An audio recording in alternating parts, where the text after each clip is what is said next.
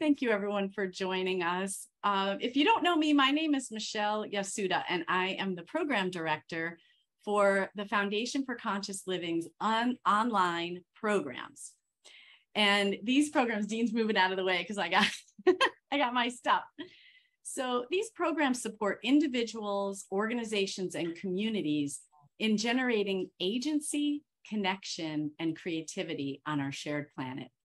And the call that you're on tonight is one of the ways that we do this in the world. So thank you for joining us. So I have a couple of logistics I'm going to go over, and then I want to get right into this call because these couples are amazing, and we have a lot that we want to cover and a lot that we want to share with all of you. So the first thing I want to do is invite you to the Big Leap Home Network, which is an online gathering space for the Hendricks community. And so when I'm finished talking, I'll go ahead and put a link, and you can join us. It's totally free, and it's like social media, but without any ads. It's our own private community. So I will post that later. And if you have questions during the call, feel free to put them in the chat. If you put 3 question marks in front of your question, we'll see them more quickly. So that will be really helpful. If we don't get to your questions, we're happy to actually go through the chat afterwards and post some answers on the network. So if you don't get to it, just know that we will. It just might be on the online network. And so I'd like to invite you into a commitment when you come on over. So when you listen to these words, notice how they land in your body.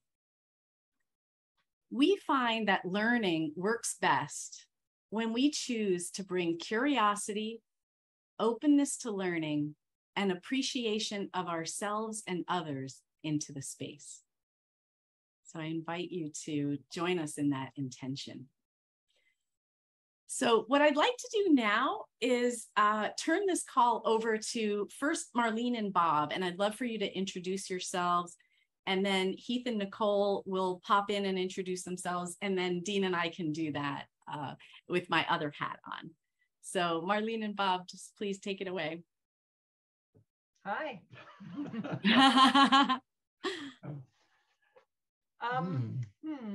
Well, we're Marlene and Bob. We're from Ottawa, Canada. We are the senior members here. We've known each other for 56 years. Yeah.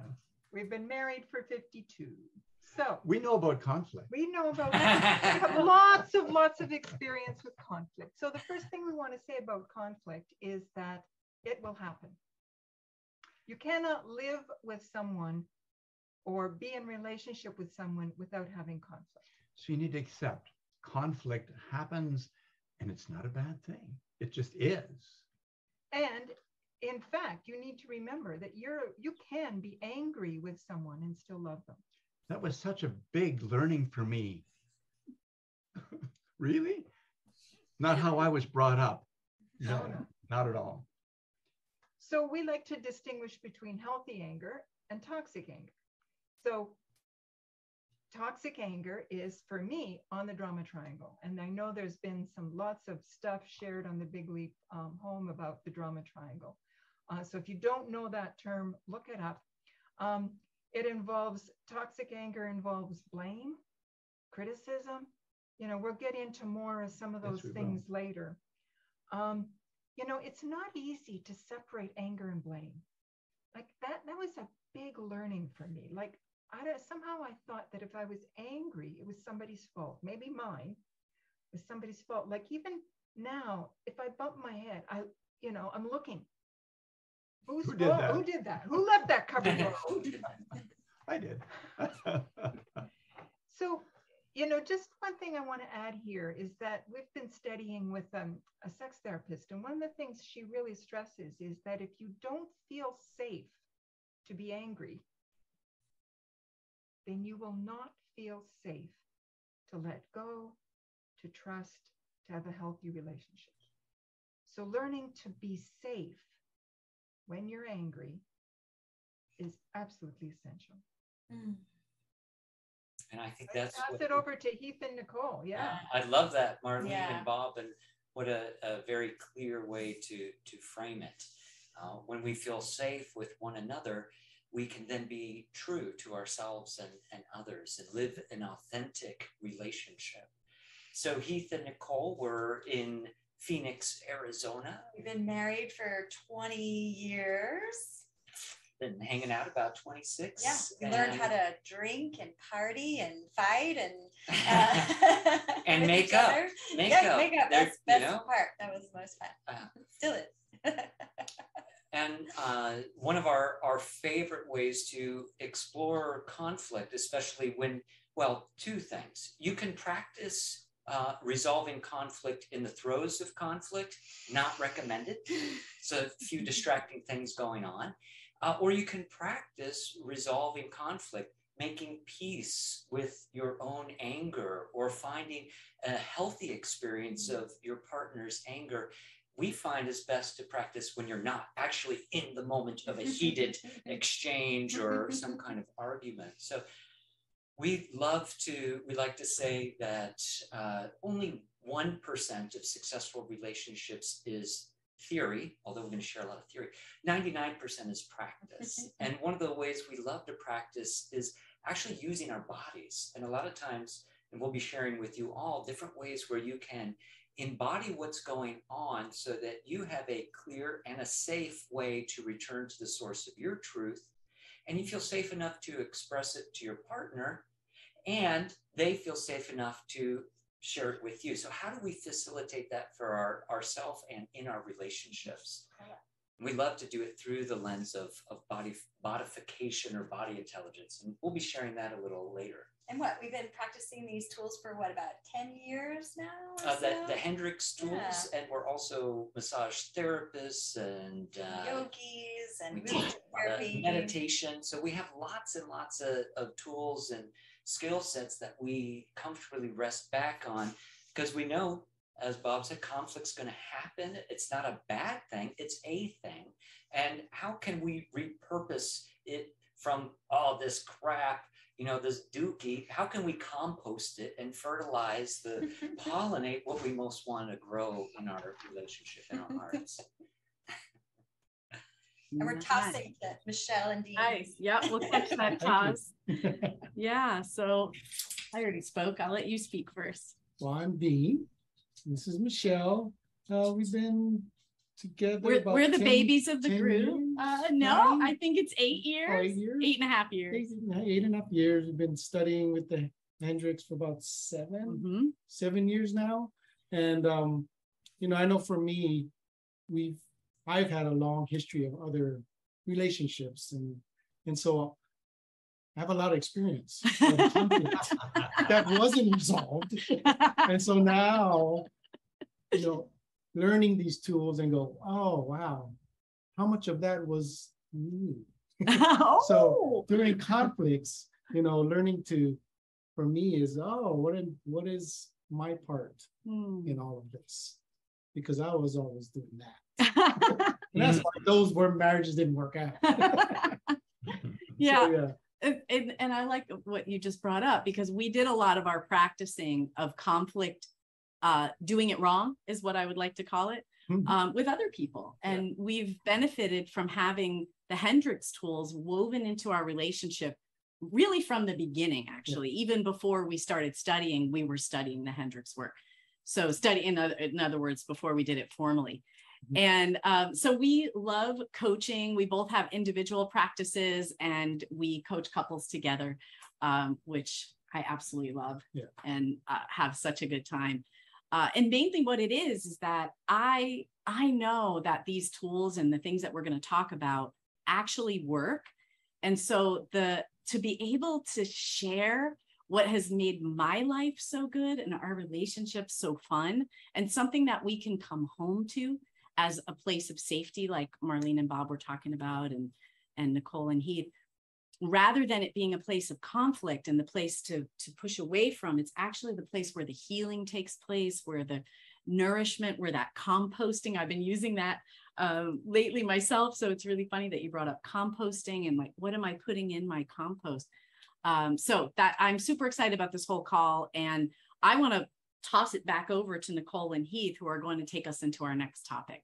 Oh, cool. So we mentioned embodiment, and I don't want to run over you. Nope, this is one of my favorite things to talk about, because early on, I was taught to figure out my problems with my brain.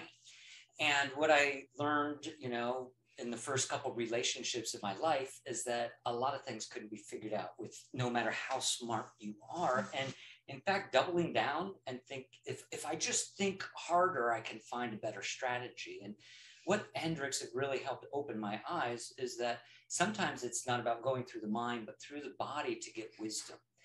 And a lot of us are familiar with the field of embodiment, and more studies and research are being shown that one of the best ways to stay healthy, to feel vital and alive, is not necessarily to do these brain puzzles, but actually to move our body, to feel our body, to notice our breath, to be aware of this, what I like to call our most loyal consort.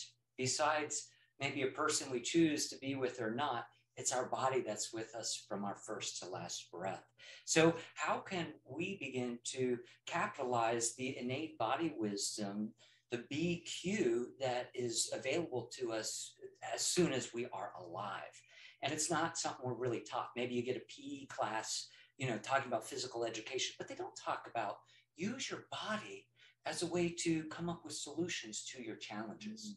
So one of my favorite ways to bodify, we can be very dramatic and it kind of looks strange, like you're kind of clowning around like your kids at recess in kindergarten playing around. And we'll do some dynamic opportunities for embodiment. But also there's ways that you can use your visualization and a meditative state of mind to get in tune with your interoception. A lot of us are familiar with exteroception, like, wow, the temperature in the room. Anybody complaining about the weather lately? So exteroception is things outside. Interoception, do you know your heartbeat right now without holding over an artery? Some people can do that. Some people, they have no idea. Body intelligence helps us to connect with our natural innate processes so that we can be clearer what's true for us and how we might even uncover new solutions. So if you'd like, I want to offer this little experiment, a thought experiment, and make yourself comfortable. Maybe enjoy a few deep breaths. You can roll your shoulders, circle your neck. Sometimes we want to close our eyes so we can see on the inside, but you can also keep your eyes open. And just enjoy a few deep, friendly breaths, breathing, if possible, through your nose. If you want to focus on letting go, exhale out your mouth, or you can inhale through your nose. If you want to focus more on energizing, exhale out your nose, but preferably slow breaths, at least breathing in through your nose. And imagine yourself with something that undoubtedly you love. And I want a disclaimer, don't use a person or an animal. Use maybe a place that you love. Maybe there's a food or activity or a hobby, and land on one thing that you love. And use all the faculties of your body awareness to sense this thing. Imagine this thing is in your proximity. You can smell it or taste it. You could see it or touch it. Enjoy a few more deep breaths as you imagine this thing that you love right here in the same space as you. How would that feel? You notice your body sensations when you're around this thing, even in your imagination. Now let's turn up the volume on our body intelligence, get some more sensations by using our intention. So visualize this thing or place and be in the same space as, and in your mind's eye, or out loud say, I love, and fill in the blank. Maybe it's the beach. Maybe it's a pizza. Who knows?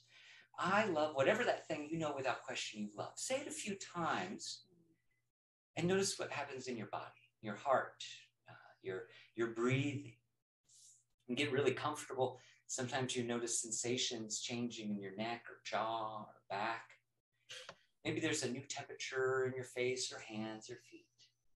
And one or two more times, really luxuriate in that space as you affirm, I love whatever it is you love. Remember any sensations, anything that changed in your body when you said, I love this thing that of course you love. Remember that. We'll soften our eyes open if they're not already there. And roll your shoulders around, look around. We're just taking a little physical transition from the I love the thing to the hard part of the experiment. You ready for the challenging part? Okay, we're going to go back to that same thing you love, but we're going to lie to ourselves. We're going to tell ourselves a mistruth, a falsehood. And so again, get into a place, eyes open or closed. You can see that thing, same thing that you just a moment ago said, I love. Of course you love it. But now you're going to challenge yourself, and you're going to find out what happens with your body when something untrue is entering your system. And I want you to say, I don't like, and fill in the blank with the same thing, right? I don't like. And I know some of you are like, I'm not going to do that. That's not true. So just know that you don't have to take this with you, just a temporary thought experiment. I don't like the thing that, of course, you love. Notice what happens in your body. If you can, stay present with it. Your breath might change, and that's fine. But 1 or 2 more cycles. We're not going to luxuriate in this much longer, but I want you to get some clear cues from your body about how it deals with falsehoods, how it deals with no's, how it deals with something that's not true. I don't like, one more time. What do you feel in your body? What goes on with your body? Let's open our eyes, shake that off. I'm gonna shake your hands, because we don't like to, yeah, shake it off, shake it off. So this is more this is more active embodying. So you can shake it off. Taylor Swift talks about shake it off. You can only get so far if you do it in your brain, but if you do it in your body, it's a lot more effective. So likely many of you, when you did the I love this, pretty easy, right? Easy to imagine yourself there with the thing. Did you want to add anything? I don't know. Well, I just noticed that I felt myself moving. I felt flowy. I felt my breath big and wide and expansive. I felt like my face was relaxed and calm. I felt calm and easy. Yeah. And that first part was so that you could get a feeling for your yes, the thing that you undoubtedly love, and you tell yourself the truth. I love this. That's your yes. You're starting to get a sense of what your full body yes is. Not a maybe, but a clear yes. And then the no. Shoulders went up, breath stopped, and my whole body stood still. Yeah, I can see MJ's got her hands on her jaw. And I imagine for some of you, there's like this stiffening, that's not the truth. Yeah, a little narrowing. And it's very challenging. And that's why I give you that disclaimer. Don't do this in the beginning with a person or an animal, because relationships are a little more challenging. I do recommend everybody practice this if you're interested in honing in your intuition and getting a clear sense of how you choose yes and no. Practice this several times. It gets easier. And instead of saying, I don't like the thing that you do love, you really challenge yourself and say, I hate pizza, which is so ridiculous and absurd. Well, and what I love about this exercise for our relationship and our learning my own yeses prevented me from saying yes to Heath for things that I really wasn't interested in or doing or being a part of. It really taught me my own sensations and like when I wanted to jump in and when did I need to turn away. I think for a lot of us, and I'm imagining many of you on this call, implicitly are interested in caring. You care about caring. That's why you would attend in your free time something about eliminating or dissolving conflict. So you care. And a lot of times us carers are also yes people. We just want to say yes. We want to agree and go along with the flow. Of course, darling. I love everything you do. I love everything you're part of. I can't wait to play that video game with you again. But not only does no keep us in alignment with our truth, but it also prevents us from doing things we don't want to do. And no creates a launch pad for future yeses. If my time is wasted on doing things that I'm not really interested in or half-hearted, and I'm kind of muddling through my maybes, well, I don't have any room to really occupy my innate, my full body. This is my passion. This is my reason for existing for this week or this day. Well, and it prevented a lot of resentment between us. Yeah, when we can say, you can say no, and that's a complete sentence, everybody. Yeah. To justify yourself. I really want to second that in terms of, I think that unless you can say no without fear of negative consequences, you'll never have the full yes. I do want to add a little bit of a caution though, because no doesn't mean never. And no doesn't mean I'm out of here. No doesn't mean relationship over. And no doesn't mean that I'm still not, I'm not curious. In other words, she's got to know. Tell me more. Tell me about this. Tell me, no, I'm interested in no here. So often if I used to be, it's no, oh, well, that's where I am now. Instead of, that's interesting. What about that thing? Where's the no? What part is the no? What? Tell me more. I want to hear your no so I can really get connected with you. I was just thinking about, thank you, all of you, for everything that you shared. I feel so excited that we're recording this, and I think this is such a great resource. I was just thinking about what happens when I override my no. And one of the next things that we wanted to talk about is the difference between anger and fear fight. And for me, that right away, I thought, well, what happens when I override? And I know that there's two things. So one could be that I'm going to get scared and feel fighty. And the other is that I might be angry. And so I know you wanted to speak to the fear fighty response.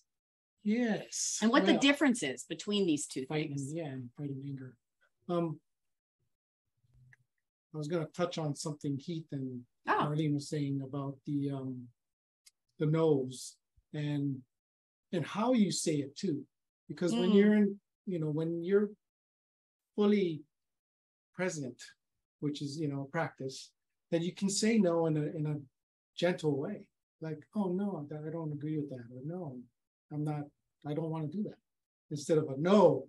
I was just going to say, give me the fear fight. Give me the fear fight version. No, like, I don't want to do that. Or, then it becomes So learning to say no and not feel scared, because I know for me, saying no can be scary, from my childhood trauma.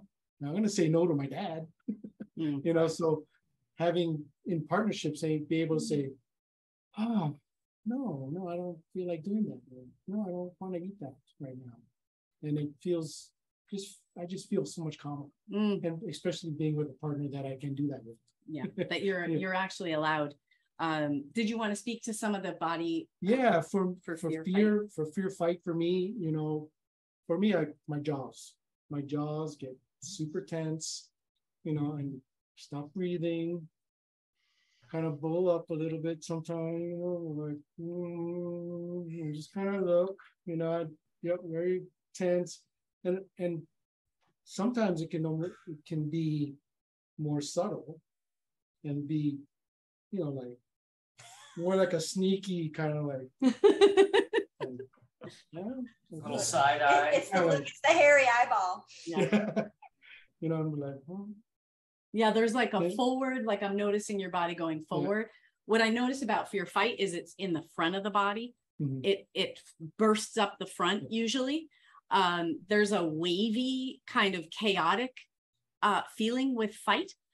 And anger to me is pure, it's clear, and it comes through, and most of the time it's coming through from the back forward. So it's like a whoa kind of a feeling. And the thing that's most confusing to me about fear, fight, and anger is that a lot of us, as you spoke to, are scared of our anger. So if I'm scared of my anger, I'm not just experiencing that clarity which goes a lot with no, like that's not okay. I feel that. I feel angry. That clarity of that gets kind of muddled with the fear that I might feel from being angry. So the more in the relationship where anger is just like all the other core feelings, no big deal. Oh, Dean feels angry. Oh, I feel angry, like no big deal. That's okay. That to me is the way through to resolving this fear of anger, so that when I can actually get angry, get clear, boom, this is what I would like. It's like when you were talking about like feeling present. With anger, I feel present. I feel here. With fear fight, oh boy, it's like, it's all over the place. So the mixture of the two can be a little confusing, but I think the more you commit, I commit to anger is allowed, the more I get to feel that. So yeah, and then even realizing for me, like anger, there's a barometer of anger, you know. And I thought for me it was just big or nothing, you know. That was what I grew up with. Anger was the incredible. and I didn't realize that I can be angry at a lot of things and be okay with it and be calm about it. Oh, I feel angry about that, and not be like, I feel angry about you spilling the water, you know, like, oh, so. Yeah, Nicole, did you have? Totally love what you're saying, both Michelle and Dean. Like one thing that stuck out to me that you said that has been really pivotal in our relationship is being able to name it, to just say that's where I am, that's what I'm feeling, has been a powerful shift move for both of us to know where we are, to start locating ourselves in the moment and recognizing, okay, I have this feeling, but I had to first figure out, what is that feeling? What are all these sensations? And then I could name it. And it was an opportunity for us to connect rather than go in separate directions. Yeah, that's so important, actually. What are my signals when I'm in fear fight, and what are my signals when I'm in anger, when I'm angry? So that's, go ahead, Heath, please. Knowing the body intelligence for yourself, so you know the difference. Oh, am I in fight or flight? And my fight looks like anger, but actually I'm fighting out of fear. If I can be aware, oh, I'm in fight fear, I can let Nicole know, right. I'm feeling scared. Yeah. Like versus getting in a bigger fight. Being like, I'm just one out breath, name the core feeling. I'm feeling scared right now. I can't tell you what a relief it was and a promotion and enhancement in our relationship when Nicole and I started naming our feelings. Sounds like Dean and I had opposite experiences. My father was a cognitive behavioral child psychologist, so anger wasn't allowed in our house. And in fact, it was trying to squeeze out and contort any negative, so-called negative feelings. So, we only do happy in this house, which is humanly impossible and ridiculous. So I began to see my, as a young mind, not being aware, any kind of body signals that I'm feeling angry was like, oh, we don't do that. I got scared of my anger. Or if I see someone else being angry, I'm like, So when I would feel early in our relationship, Nicole's pissed at me. I'm good at anger. What did I say? Her family is very well rehearsed in it. And I would feel this stuff, and she'd maybe be having physical nonverbal stuff. And he would be, and be like stepping on eggshells. He would be whistling or humming or What can I do to? It was very confusing. How can I make you happy? And I'd walk on eggshells, and I'd be like wrangling my own feelings, which is like, I was just really pissed that she's being pissed, and she's not telling me she's pissed. And now, instead of that big kabuki, Nicole just says, hey, I'm angry, or I'm scared, or I'm happy. And then I take that info and I'm like, that's where she is. She's current. She's being current with me. She's being current with her experience that she's angry. Okay, that I can let myself off the hook and know that I'm not to blame for everything that happens around me. I'm not responsible for this scary feeling that I don't know how to deal with. Yeah, and sometimes it'll be like, I feel grumpy today and I don't know why. But and I'll take a deep breath and I'll let myself off the hook. And then we can sort of go on with our day, and I can continue being as grumpy pants as I want. Go ahead, Bob. I really like what you're saying about naming it and allowing the experience to be there. Because when you, for me, if I acknowledge my anger, just like you said, Heath, I can often then go, I'm actually scared. And I can experience that. And then sometimes the more vulnerable part of me will show up, which is so healing between us. Like, I'm really sad and hurt, and I long for this, but right now I can't see it. It's a very different route to go than fight anger, or what looks like anger, which is fear fight. Yeah, I love that, Bob, that you just brought that up, because I think that's the the saddest thing that we get in our own way, right? So I let my fear get the best of me, and instead of getting what maybe I'm feeling like I'm not getting enough attention. Well, if I come with this like, I'm probably not going to get the kind of attention that I want. So I really appreciate that you said that, Bob. That's huge. The getting vulnerable creates the bridge, right? There's so I see a question. Great. This might be a good time to. Okay, I see question marks. So Kristen, did you want to unmute and share your question? Is it okay to just say, I don't know how I'm feeling? Absolutely. Absolutely. And later on in this call, we'll talk a little bit about presencing what you're feeling. And I think that once I learned that, well, because when I'm up here, like Keith was talking about, when I'm letting my head try to run the show, which is not doing very well, I'm not in touch with what's going on in my body. So yeah, I think that presencing will, but definitely it is always okay to say, I got a bunch of stuff happening here. I don't know what's going on, but like maybe just give me a minute or something. Yeah. Well, that was a big shift for me too, was being able to say something and not have to do anything. Or, like I feel angry, pause, like, and that's all I have to do. And if she says that, I don't have to be like, well, what's wrong? What did I do? That was my go-to, back then. It was like, someone's angry. Well, what did I do? What happened? Instead of going, oh, she's experiencing anger and it's okay. I don't have to do anything. It's like, and I think that that's really key, is that just because your partner's angry or scared doesn't mean you have to fix it. It doesn't mean you have to do anything. Yeah. You don't have to. You don't even have to agree with it. You just have to be there. Being present is the biggest gift you can give your partner when they're having big feelings. So I want to jump into the whole issue about when problems seem unresolvable. I imagine many of you think that happens quite a bit. Well, in fact, John Gottman, and I'm going to just point to this book that I think has, on top of Hendricks, has really made a difference for us. John Gottman says that 69% of all conflict is actually unresolvable.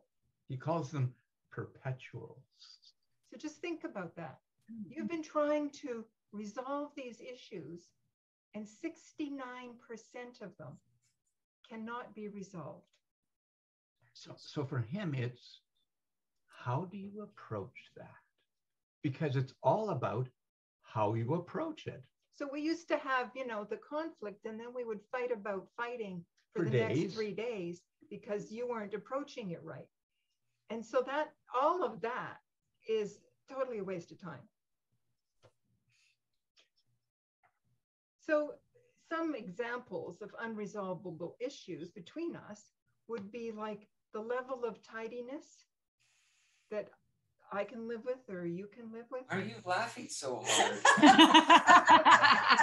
It's a common one. Oh. Money. How you spend money. What's your attitude towards money? I save. I'm not going to ever buy anything unless it's on sale. But I've learned how to spend and really have a good time with it. That kind of stuff is not resolvable from the head trying to resolve it. And another one is pace. You're with somebody, you're not always going to be going at the same pace. Marlene's a very fast person in a lot of ways. Except when I'm faster. Oh, that's great. Yeah. Another one is the amount of time, alone time you need. So Katie used to use the terms, I don't know if she still uses them, splitter and glommer. So I'm a splitter. I'm a glommer. I love alone time. I do too, but I want to glom. And he's always wanting to glom with me when I want alone time. Can I come too? No, this is a girls' trip. You go do yoga. So, you know, when some of those unresolvable issues come up, you need to be present. You need to go inside and understand what you're feeling, and you need to communicate. Yeah, and what's really important, and Gottman talks about this, and it's our experience too. Is it important to win? Is it important to be right? Or is it important, this thing here, is it important to connect with each other? Because we're going to have conflict. So how can we deal with it in some way and come to a place where we have a connection at the end, even though some of these things are going to come up again? I'm taking some deep breath. I would say getting present. Somebody want to talk about getting present? Sure. First, I think first we were going to do. I was going to say, before we get present, let's do a little do it wrong. Yeah. The horsemen. Yes, the horsemen. So so what we want to share with you next, one of the things that we said we were going to share, are 4 addictive relationship patterns. So these are patterns that John Gottman called the pattern, the 4 horsemen of the apocalypse. This will destroy and ruin all relationships everywhere. Your world will be over. So not addressing these, not good. Let's just say that. It just leads to the end times. It just, it leads to doom and gloom. No big deal. So what we want to do is, we were playing with bodifying before. You had a little experience with bodifying. So we'd like to do this again. And this time we're going to bodify the 4 patterns. So what we're going to do is play with both doing the action and receiving the action.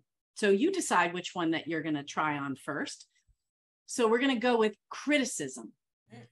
So criticism. What does criticism look like for you?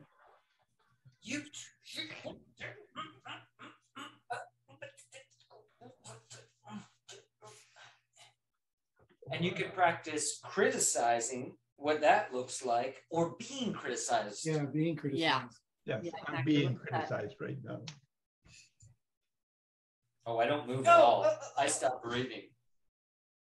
Yeah, no breath. No breath. No breath when I'm criticizing either. Yeah, no breath when criticizing. Lots of adrenaline. Lots of adrenaline. Lots of heat. I got sweating and yeah. So the next one is contempt. Ugh.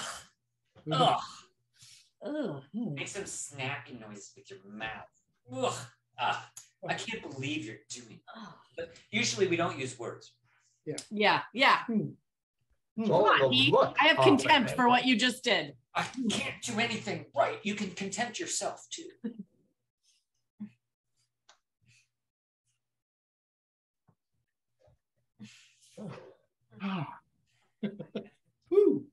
Yeah, and practice receiving that. Receiving the how do you receive it? Yeah. How does it feel like to get receiving contempt?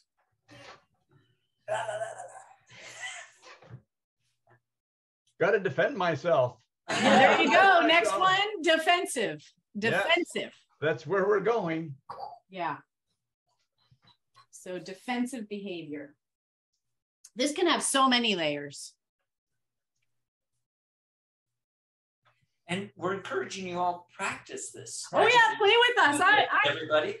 It's not just a performance show. It's a whole improv group. Yeah, I forgot that part. I was having so much fun bodifying. You do it too. I don't want to. Don't make me. I want to.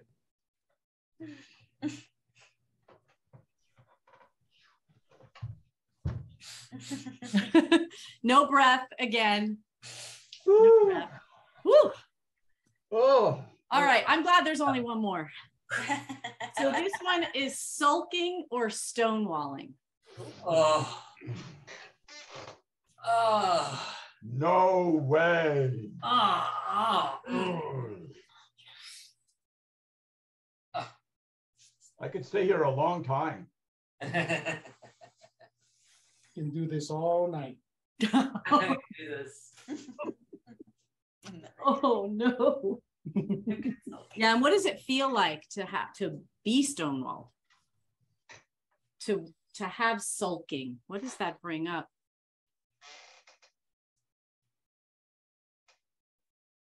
Very familiar. I grew up with that. Yeah. Yes. So everybody, I love what you said, Marlene. Notice which ones of those are familiar. Does it feel familiar to give or receive one of those flavors more than the other? And beginning to identify them and try them on. And what we're doing here with this experiment, thought experiment, body experiment, is to actually help you release from the contempt, from the criticism, the stonewalling, the defensiveness, by making it bigger.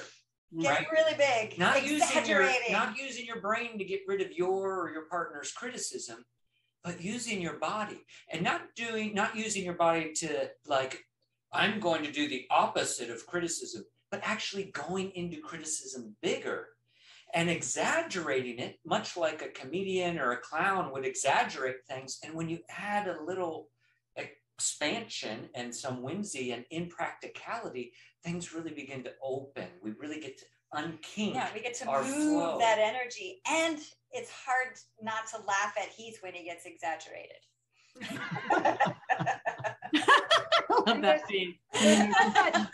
There's so much information. There's so much information in doing this. Like just now, when Bob turned away from me, I had a flash of my father, and one time when my father actually sat and turned his back on us and sat there for like hours on a time. Wow. It just that. And so my whole body right now is tingling with new information that I just got from, because that's not one of Bob's moves that he typically does. No, I do this. You do that one good. So I have goosebumps all over my body from realizing, and that's probably something I learned to do, because I would more do it from him. So I learned it from my dad. But I'm really appreciating this opportunity to get, oh, that's where I learned that. I don't have to do that. Yeah, and for me, I really encourage everyone. For me, I'm a fitness coach. So like anything, you got to practice and really take the time to recognize these tools and how powerful it is, because when you do it, when you move your body, that's when the answers come up. It's not sticking in your head. So doing these practices, as goofy as it looks, it releases so much. And then you get the ahas like, oh, that's what that reminded us, Marlene was saying. And so practice. If you can practice when you're not in fight, because you won't be able to practice. You're gonna be fighting. That's not going to happen. So just, all these little tools and things that we're showing you to like, oh, how do I do that? And practice and see what it feels like. So when you're in it, you're like, oh, I'm feeling a little content right now. Or I'm feeling a little defensive right now. So really practicing is the key to anything. You gotta practice. And that brings us to, what are we going to practice? What do we want to practice? So exaggerating the want to call the Four Horsemen. So exaggerating the different ways that we experience our fighty energy, I would say. That's mostly run by fear fight. So that's one thing. And then there are a whole host of wonderful presencing practices that we want to at least drop a few in. And I know Heath and Nicole were planning on sharing some. Sure. So presencing moves or presencing practices are done a number of ways. And we really like to use our bodies as the exemplar. And I bet all of us have our own like signature presencing move. And I'd love to hear what yours are. But for me, the big move was actually turning towards and staying put. When we get into conflict, for me, the big easy move for me when we were in arguments was to throw up my hands and get out of Dodge. So for me, turning towards Heath when I feel myself scared and angry, taking a breath and really telling myself, okay, I'm going to stay and be with, has really changed how we connect and communicate and find resolutions and find different options and possibilities. Yeah, so it might not sound like a big deal, but just physically moving your orientation, preferably so your hearts are kind of lined up, right? Preferably so that you are able to see their entire face and their expressions. So turning towards physically, but also turning towards emotionally, becoming emotionally available when even things are like I mentioned, I didn't learn how to do anger as a young person. I didn't know healthy anger. I heard that a decade ago in Hendricks. I'm like, that's baloney. What does that mean? And I'm happy to say I've learned that anger can be a healthy resource for connecting me with my truth and nurturing our relationships. So how can we turn toward, be available, even for the things in our partner that we would like to be different? Those perpetuals, those 69% of things that are in conflict, how can we turn toward our partner in a loving way? And around the fun and happy stuff is very really easy. And it's a great time to practice. Anybody can meditate in a cave, but can you, in the throes of conflict, and preferably practice this when you're not in conflict? As Dean says, you need to train. We don't have education in how to be emotionally intelligent and transparent in our basic curriculum, usually with our families and almost exclusively in our schools. So how can we use our relationship, which, by the way, when you partner with someone, unconsciously, you're not just picking the person, you're picking everything that comes with them so that you and the other can heal something that could never be learned, discovered, or healed on your own. Just with you. Me and you got this thing going on, this healing to happen that's unique to us. And for me, that just opens my heart and just creates a whole new level of compassion for all of our fear, all of our fight, all of our expressions and emotions that rise and fall. And turning towards it for me is like showing my underbelly, like my soft belly parts. So it's an expression of being vulnerable and letting myself be exposed in this moment of when I don't feel like maybe I don't have control, or where I don't feel understood, or I don't feel whatever. Do you have a favorite presencing? One of my all-time favorite presencing moves is simply shifting my breath. And I love Fritz Perls quote. Some of you know Gestalt therapy, and the co-founder, Fritz and his wife, developed what's called Gestalt therapy, a very humanistic way to relate together and use our bodies in part to help get deeper healing connection with the other. And they shared this great quote about the breath. Fear is excitement without the breath. And if you break that down, that means that when you inevitably feel fear, because all humans are going to get scared at some point or another, this no fear campaign is just a marketing campaign. It's not a real human possibility. When we notice ourselves feeling fear, if we can shift our breath, we can move that fear into excitement. Think of a time where you've been a little shaky, a little anxious, a little scared. Kind of similar vibratory sense of being excited. Oh, what's going to happen next? The difference is the breath. So when we can generate deep breathing, when I can, instead of go into the verbal defensiveness of, oh yeah, well, blah, blah, blah, blah, blah, blah, and instead I can presence myself with my breath, not so I can have a more articulated, competent debate or argument, but so that I'm actually taking a step to be kind to me. And then by me modeling and actually bodifying kindness to me, I become more available and generous to do it for my partner. Self-care isn't about just about yourself. It starts there, but always self-care, kindness is going to help everybody in your proximity. It's going to be a benefit for anybody around you. What are some of your favorite presencing moves with each other? Nice. Well, I'll say a couple of things. One is, and I really go for the basing, is drop into my body and say, what is my experience? What is it? Okay. And then just be with that. And can I say something about that? Sometimes it takes a while. It's really good not to talk all the time.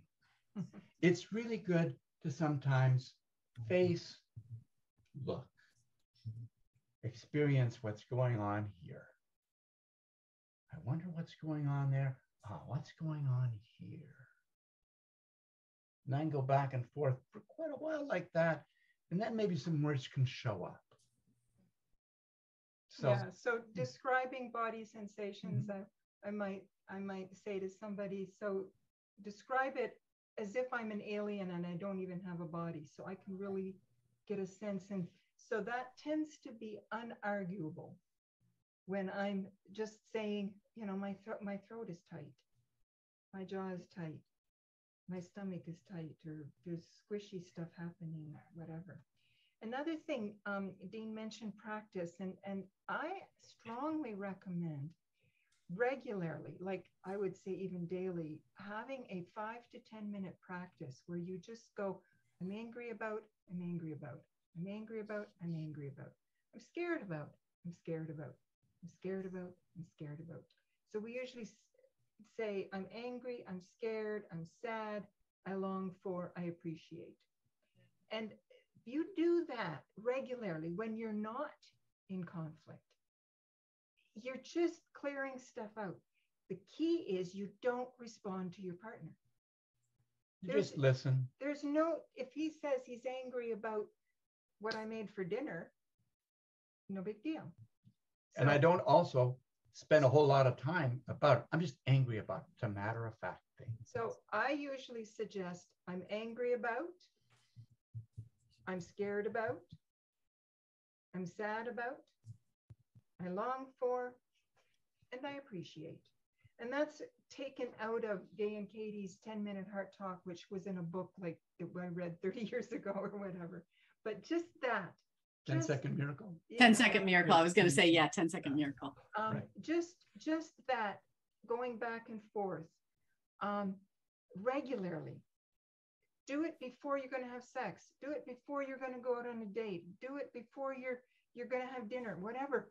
Just so you just clear the decks, clear the air. Yeah, I love what you're talking about is like preventative medicine, right? I brush my teeth, I go to the dentist. I'm giving attention to those things that if I don't give attention to cause me problems later on. And what you're talking about, that's one of our favorite practices as well. And that is it's what I see that as maintenance. I see that as preventative medicine for the relationship. And one of the ones we haven't mentioned yet is fear melters. So this is Katie Hendricks Fear Melters. I'll put a resource in if you don't know anything about fear melters, lots and lots of resources on the foundationforconsciousliving.org. So you can learn all about it. We have fantastic resources there. It's basically movements that match melt each of the 4 fears that we get into. So there's, again, videos. We don't need to talk about the rest of it here, but I wanted to mention that because that's, I would say, movement. Breath is my first as well. So that's already been stated. Curiosity. Bob, you were demonstrating curiosity. So it's like, I wonder what's going on over there. I wonder what's going on for me. And I know your favorite. Yeah, so, excuse me. My favorite is the pause. So when something's happening, instead of reacting, I pause. I check in with what's happening with me. So usually take a breath. And then, we make commitments to each other. And I'm making a commitment to see Michelle as my ally. And so that turns, her face from enemy to, is she my ally right now? And then I also, for me, just presence myself with, okay, what's happening with me and what is my part in what's going on here? And so taking responsibility. And that really, giving myself that few seconds or minute or 2 minutes to just process that. Then it's like, oh, okay, it's nothing to do with what just happened usually. It's something to do with the way I reacted or took that in, took it personal, and then be like, oh, and then looking. Oh, that was because I got angry at my kids. Yeah, I got Usually angry it's at my called kid a little while ago, or something like that. So that's things like what we're dragging in, right? That can be a big part of it. So presencing what's really happening. I'm noticing the time. I want to give a couple of, maybe we can take 1 or 2 questions. And please, if you have questions, put them in the chat. I'm going to go ahead and post the, raise your hand if you have a question. Probably have time for 1 or 2 if they're quick. So anybody that has a question, feel free to raise your electronic hand or just go ahead and unmute yourself. Anybody have a question? Darlene's hand is up. Question. I love that daily practice. Does that ever initiate static with your partner? Hearing, and then what? Yeah. Well, so my partner and I have an agreement that when we're doing that daily practice, we're not responding to each other. So there's no static there. I can say anything, he can say anything. If something needs to be dealt with, then we'll probably put it aside, and then we'll use some of our, we prefer not to spend a lot of time talking about stuff. We'd rather play with it. We'd rather like grab a pair of socks and make it into a ball and toss, or you know, do the exaggeration, the bodifying, or do some little bit of play fighting about it, you know, like, because it's not the content that's important. It's the connection. Yeah. That's I love that, Marlene, is your commitment to connection is bigger than anything else, being right, making something more important, whatever that is. Your commitment to connection is what it sounds like you're honoring most. And I really appreciate you bringing that up. Yeah, I love to use that one too, as a commitment to connection rather than being right, even if I am right. Even if I'm absolutely sure I'm right. It doesn't matter. Yeah. Aren't we always right? Yeah, really. According to me, I'm always right. I love it. So any final words from our couples here? Anything that's you want to throw in before we close? I'm really glad everybody chose to be with us today. And I hope you got at least one actionable idea that you can start incorporating into your life, not next year, but like maybe tomorrow. Again, 1% theory, 99% practice. So when you get very interested in having a loving, thriving relationship, it requires a tremendous amount of practice. Yeah, and you might as well have the practice be fun. Yes. Right. That's the thing I love the most about what I learned from the Hendricks, is that we can have a good time while we're transforming our relationship and our life. And it starts with a commitment to having a good time. And yeah, Marlene and Bob, any last words? Find opportunities to play. Yeah. Love it. Love it. And laugh. Yeah. And laugh. Because, you know, a lot of it can be really humorous. Yes, when we let it. I love it. On that note, thank you everyone for being with us tonight. Absolutely loved being with all of you, these wonderful couples. Enjoy so much your presence, and I learn every time. He said something about that before we got on the call, that he learns every time, and I do too. And I so appreciate each of you and everyone who's here. And we'll see you again. Join us actually for the Big Leap Bridge classes. The next one is Gay Hendricks. So join us for that class. You can find it on the Foundation for Conscious Living. Thanks so much. If you want to unmute and say goodbye, love to see you all. Have a lot of fun. Bye, everyone. Bye. Bye. Thank you. Bye. Thank you. That was great. That was great. Thank you. Thank you. Ready Thank to you. play. Thank you.